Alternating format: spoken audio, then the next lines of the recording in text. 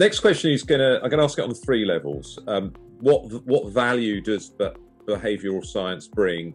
1 to people analytics, 2 to HR, and 3 to the organisation. Sure. So on the first one is individual level, right? I'll get you to prompt me again. People analytics, HR, and the organisation. Yeah. So for people analytics, it just helps you reach accurate conclusions. Come to the best decision.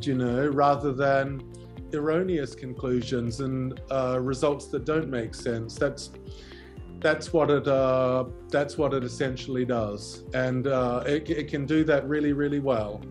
If you start from defining your research question, do a little bit of a literature review. Google Scholar is the other thing that people might not use, but Google Scholar is really good. I mean, a lot of that stuff is open access now, so it's really powerful, and it can help you just frame the sort of analysis that you're going to do.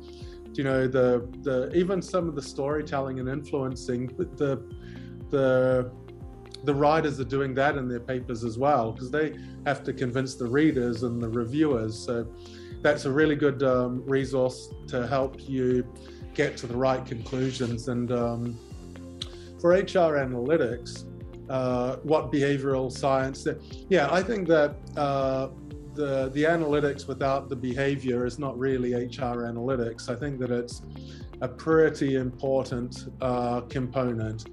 And for HR analytics, I think it can just help elevate the discipline.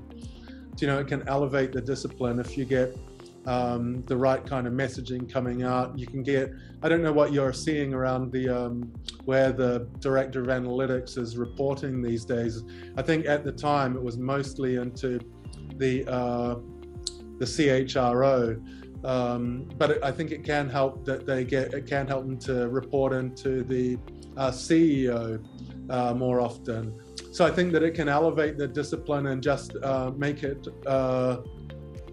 have more of a serious impact. And the same, I don't want to go this far, but look how seriously we took all of the scientists in COVID. I think that if we kind of really major on the behavioral science in HR analytics, it will just kind of elevate the messaging that we have there. And on an organizational level, it can certainly help drive organizational performance. There's no doubt that if you set that up right, you can show empirically, statistically, that these approaches, when you implement them well, lead to greater organizational effectiveness. And for that, David, I think that what you really want to be showing is causal inference. So I think that I'm talking to a lot of people about whether we can really make causal claims on the basis of our HR analytics analyses. And I think for a lot of the analyses we do, you can't. But we really need to change that. There is a massive demand for it. That's what the business needs. But I think that is a skill shortage area as well, this causal inference area. So that's what I would be hoping to see in the coming kind of 5 years, 3 to 5 years from HR analytics. In this series, we will be speaking to a range of senior leaders who are pushing a data-driven and digital HR agenda. Make sure that you subscribe via your podcast app of choice and also via our YouTube channel for free and regular interviews with the digital HR leaders of the future.